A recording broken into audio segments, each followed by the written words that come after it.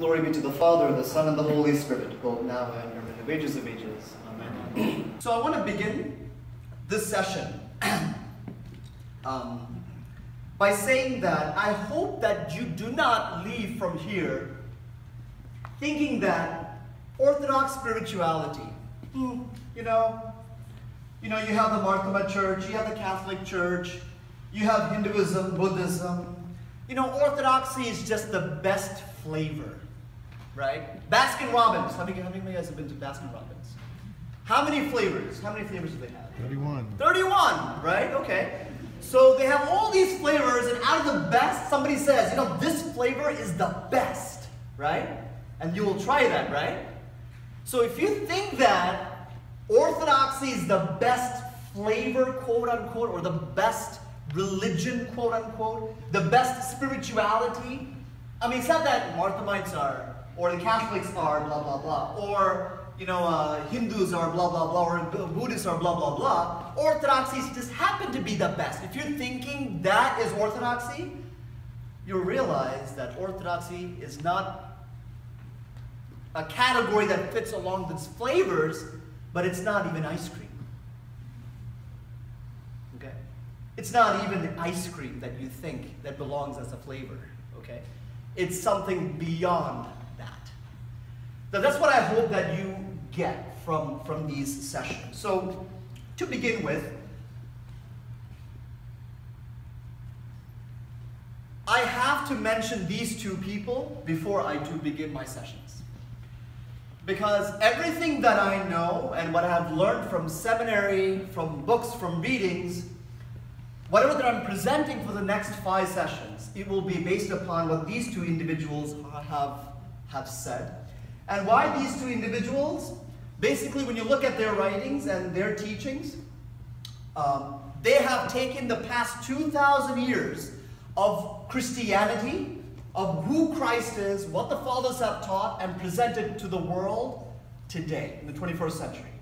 Okay? So I'll be quoting Metropolitan Hierotheos. He's a bishop in the city of Napatkos in Greece, and the late lamented Father John Romanides. So for those who do not know Father John Romanides, he actually is a very close friend of the Indian Orthodox Church, because in the Eastern Orthodox Church and the Oriental Orthodox Church, there was a clash around in the 4th century. Remember Council of Chalcedon? Yes? So that was revisited in the 80s and in the 90s. And from the Indian Orthodox Church, there were 2 individuals who spearheaded this. That was Paulos Gregorios Rimeni, and can somebody tell me which priest was the other person? Father V.C. Samuel from our Indian church, right? We're scholars of particularly they spoke about the Council of Chalcedon. And the other group, quote unquote, the Eastern Orthodox Church, the representatives who spearheaded the dialogues between the Eastern Orthodox and Oriental Orthodox. From the Eastern Orthodox, it was Father John Romanides. If you look at the minutes, you'll see discussions. Paul Verghese says this, Romanides says that, and they came to the conclusion that we all belong the same. We're all saying the same thing in 2 different ways. So in that sense, their teachings are very valuable for the church. Okay? So I want to begin by acknowledging these 2 individuals. I will not be doing justice to the presentation that I do today if I do not mention these 2 individuals. So objective of session 1.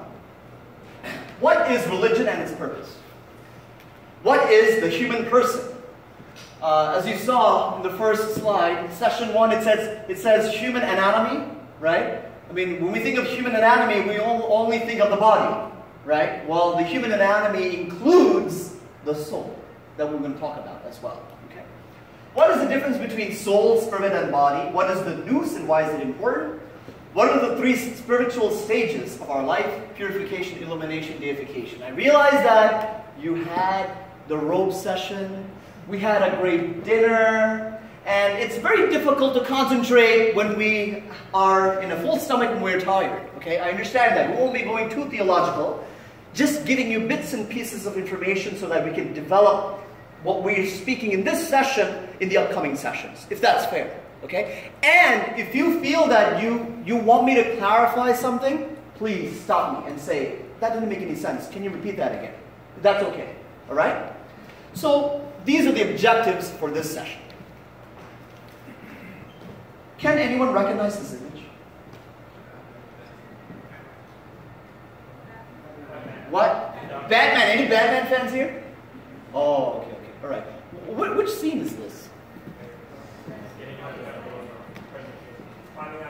Climbing out of the prison. Okay, so how did Batman get into the prison?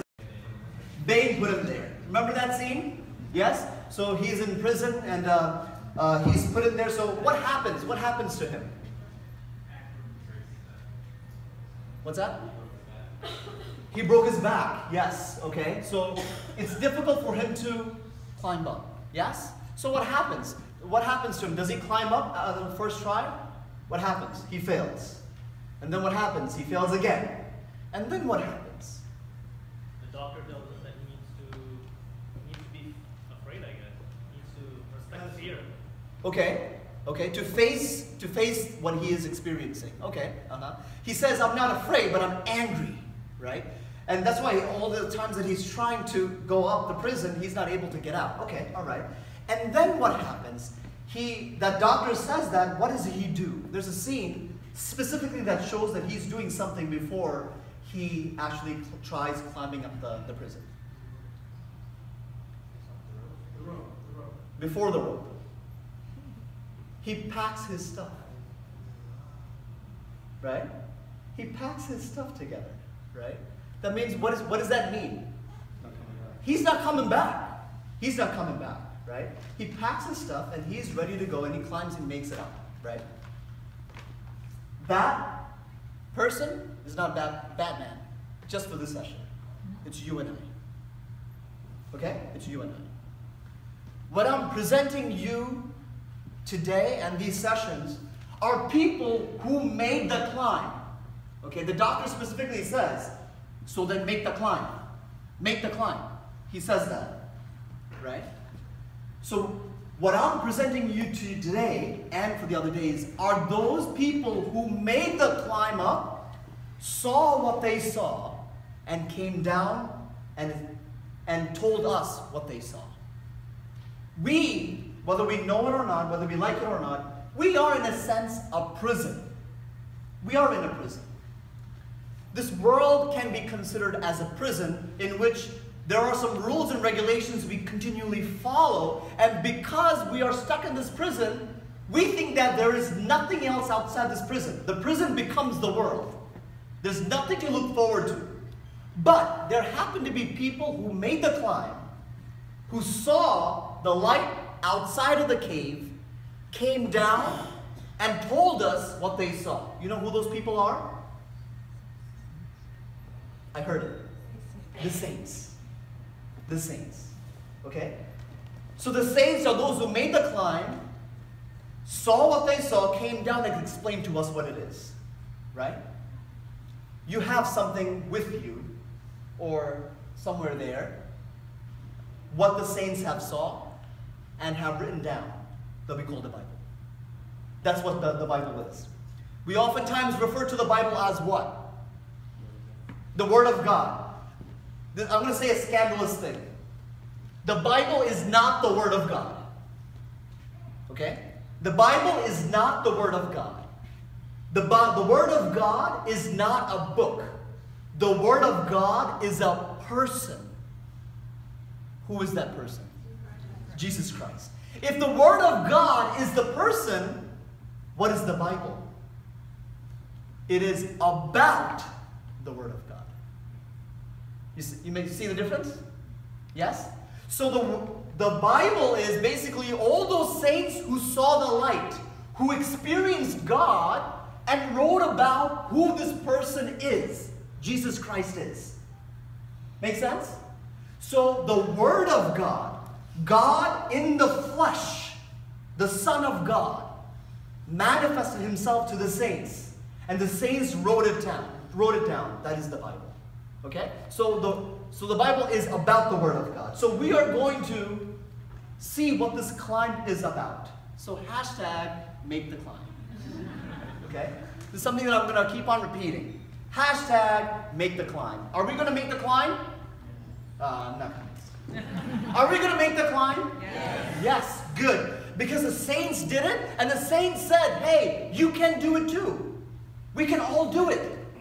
We can all do it, and I'll show you how. I'll show you the method. Okay? Don't think that the saints were all those who went to seminary and got educated about the Bible, about God and everything, and ended up somehow experiencing God. No. Some of the saints were illiterate. Some of the saints came from poor backgrounds. Some saints were former prostitutes, former thieves, former whatever you fill in the blanks, you'll find it in the life of the church. So we can do it too. So can we make the climb? Yes, we can. Good. So, yes we can, yes. In Texas?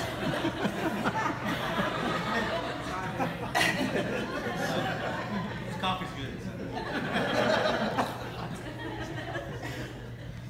I'm going to go back to perhaps your junior year in high school, or possibly college, first year of college. You took a psych course, okay? In your psychology course, I'm pretty sure this topic came up. What is religion? What is religion? How would you define it? By the way, there are no right or wrong answers, so anyone can respond. Your faith? Your faith? Okay, your faith. Would you like to speak a few more words about that? What about, how is religion? Your spiritual beliefs. Your spiritual beliefs. Okay. All right. What is religion? Okay, spiritual beliefs. Yes? Something that explains why we are here and our plan for the future. Okay, something that explains our reason why we are here and also the plan for the future. Okay, all right, okay. It makes sense, right? It's a rational explanation of the world here and the world to come. Okay, all right. Believe in a divine or an alien being. Okay. So believe in a divine or an alien being. Very good, very good. Okay, we're getting somewhere. Yes, okay. I particularly asked about what you learned in psychology because this was brought up, I'm pretty sure, in your psychology class about a very important person called Freud. Yes? Okay. And what was his proposal about religion? Oh, by the way, before I get to that, any other responses? What is religion? What is your definition of religion? In context of what I learned in psychology. Yes, please. It's something that people made up to control everyone else. Ah, good. Thank you. Can you repeat that again? Something that people made up to control others. Yes. Something that people made up to control others. Okay. Or to control their own life to a certain degree as well, right? Okay. So is this coming back to us? Yes? So if not, I have it right here for you. What is religion according to modern day psychology? This is what Freud said about what religion is, okay? Don't worry, this is not too complicated. Just a very simple way of explaining this. Religion is an attempt to get control over the sensory world, okay? In which we are placed by means of wish world, a dream world, fantasy world, which we have developed inside us as a result of biological and psychological necessities, okay? As a parallel to neurosis, a personality disorder, okay? Let me translate this into modern language. Basically, Freud said this: religion, everyone needs it. It's a need, it's a basic need for everyone, okay? You know why? Well, let me ask you this. Joel Lechin, can you control the weather? Do you have powers to control the weather? You wish. Okay, yes. If that was the case, then I would not be stuck in New York. Yes, absolutely. Joby, do you have control over the crops and how nature works when it comes to what brings forth in which geographical location? Do you have control? No. Okay. So when it comes to nature, when it comes to okay, so do you have control over who becomes rich and who becomes poor in this world? Do you have control over that? Not yet. Okay. You hope to one day. Yes. So Freud said this: of all the things that we cannot control over, human beings in their mind create gods for those.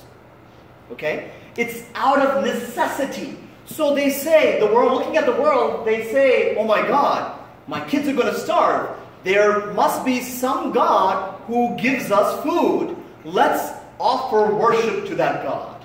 Okay? There must be some God who makes sure that the sun rises in the morning and the sun sets. To that God, let us worship and make him happy or her happy. Okay? So human beings, so what he's saying is it's a neurosis. Because human beings are trying to figure out how this world works. They don't know. They don't have control over it. So to control their life and life situations, they create gods. This is what Freud is saying. What do you think? Is Jesus Christ a construct of the human mind? Is he somebody that we created, saints created, out of a need to feel secure? Because fundamentally what Freud is saying is this: we want to feel secure, we want to feel happy, we want to feel comfort, we want to make sure that someone who controls the universe would make sure that I'll find the right mate, that I'll have children, God willing, one day, that I will have all the luxuries in the world, all these things that we want in our life that we don't have control over. Where does Jesus Christ fit in this picture? Well, that is where Father John Romanides says he's absolutely right. Freud is 100% correct. Religion is a neurobiological disease. Human beings constantly create gods. Okay? Human beings, there's an inner need to create gods. Why? Because fundamentally all human beings want to be what? The H word. Happy. Isn't it embedded in the very Constitution of America? Life, liberty, and what? The pursuit of? We all want to be happy. What does happiness mean? It means to live a normal life, right? So for us, it's not being luxurious. It's just living a normal life. I just want to live a normal life. Okay, just a small house. Just want to have, enough to sustain myself for the year and all that kind of stuff. Even that is our definition of being happy. But this is what he says: quest for happiness is fundamentally the problem of society. And because religion feeds the need for happiness, we all create religions or treat our current religion to make us feel happy. Who did I lose? Who did I lose? Raise your hand if I lost you. Be honest. Does this make sense? Okay. So this is basically what he is saying. The proposal is this: I have so many things I don't have control over, but I want to have control over that, right? Because I want to feel happy in this world. I want to make sure that I have luxury, I have education, I have kids that are taken care of, that I don't have any health diseases, all those things. So since I don't have control over that, there must be something who are controlling that. So if I end up controlling that person and making him feel happy all the time, I will get what I want. Yes? So, you create gods. You create gods and goddesses. Why? To feel happy. While Orthodoxy basically teaches feeling happy is what keeps you in the prison. Okay? And you may be saying, wait a minute, I'm not supposed to feel happy? Is that what Atsan is saying? Am I not supposed to feel happy? Is it wrong to feel happy when I'm holding a child? Is it wrong to feel happy when I'm having a good meal? Is that what he's saying? No. When life becomes about happiness, the church fathers say you want to remain in the prison. It's a drug. Happiness is basically a drug. It's a chemical release within the brain. And that keeps you within the religion, within created religions. So what is the solution to this? So the religions of the world. What am I saying? Do all religions believe in the same God, according to that definition? Do all religions believe in the same God? No? No. Why? Mormonism doesn't believe this. What's that? Mormonism doesn't believe in. Okay. Mormonism does not believe in a supreme being. Okay, all right. What else? What other religions? Hinduism doesn't. There is a tradition. There is an agnostic. Yes, absolutely. Or an atheistic tradition of that, yes. Even in Buddhism as well, yes. Okay. Do they fundamentally believe in the same God? Or same way of belief? Based upon the definition of religion, that is. Yes, they all do. Ah, why? Because everybody is looking for the pursuit of happiness. Yes, yes. Good point. Because whether you take Mormonism, whether you take Buddhism, you take Hinduism, when you look down fundamentally what they are seeking, what is it they're seeking? Happiness. That's essentially what they're looking for. They're looking for happiness, right? Even a structure that's given within a religion, it provides them with a sense of happiness because they feel that they're fulfilling something in their life, right? So that's where Orthodoxy would say, yes, all religions, to a certain degree, they believe it. Because why? Their religions believe in the same form of a created imaginary God, a construct of the human mind that allows one to experience happiness. So what does that mean? It means basically this, that gods that are created out of speculation, right? We begin to, with the very moment that you begin to speculate about God, congratulations, you have made a religion. Okay? All religions, you take any religion, right?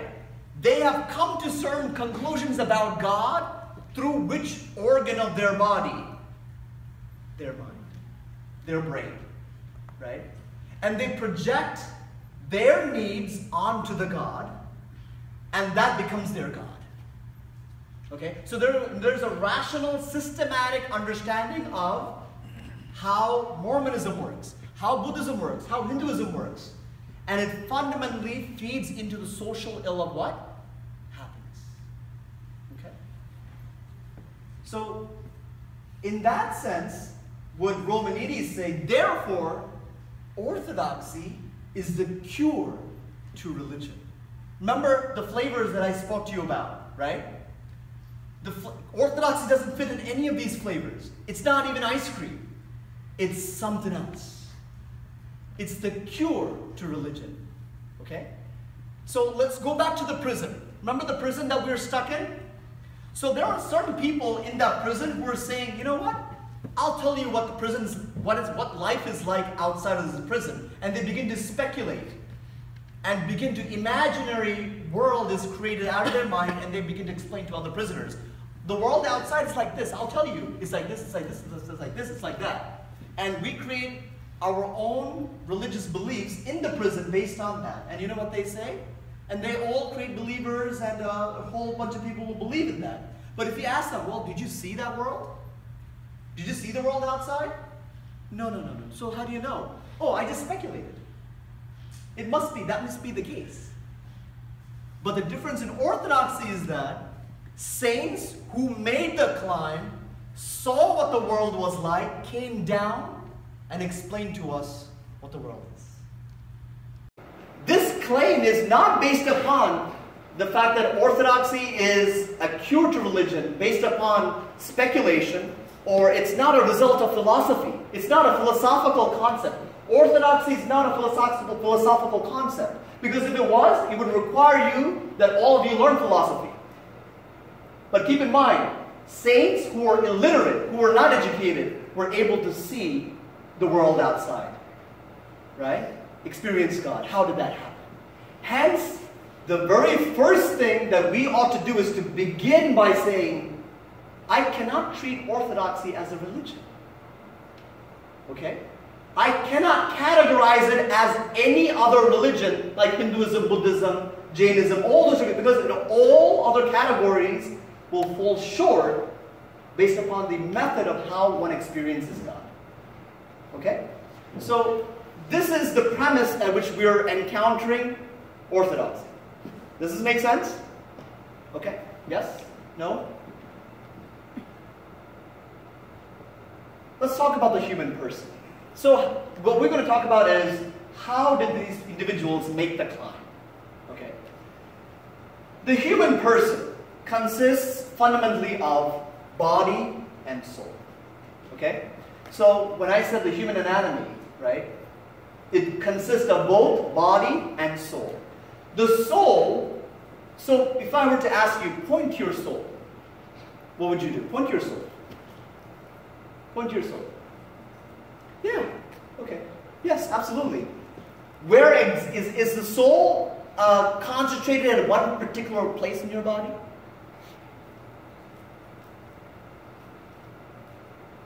You know?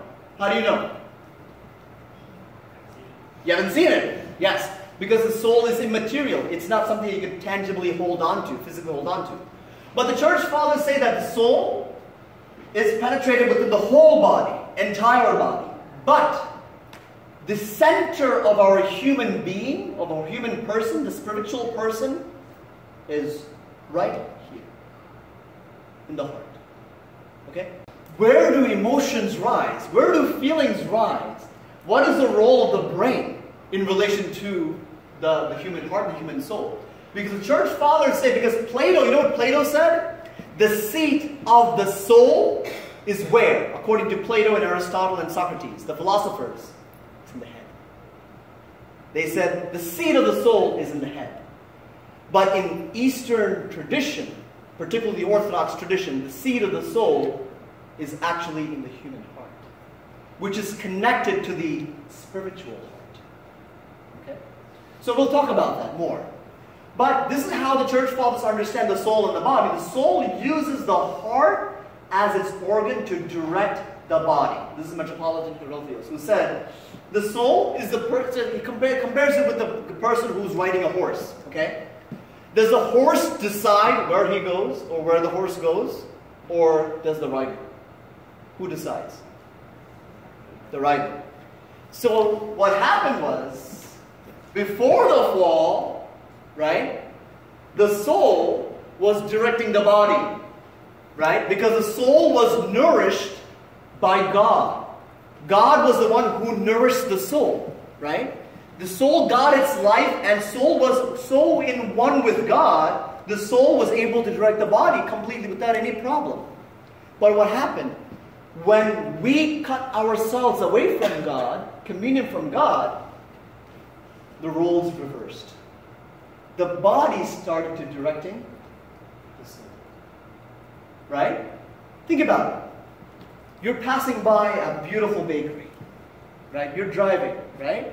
You're passing by all these pastries, restaurants, good food, all that kind of stuff. Immediately your body is telling something to you. Yes? Not your soul. The soul says, if you're really listening into the heart, into the soul would say, no, don't. You know what's going to happen, right? But the body says, no, don't listen to that. I'll be the driver. Right? So, what happens?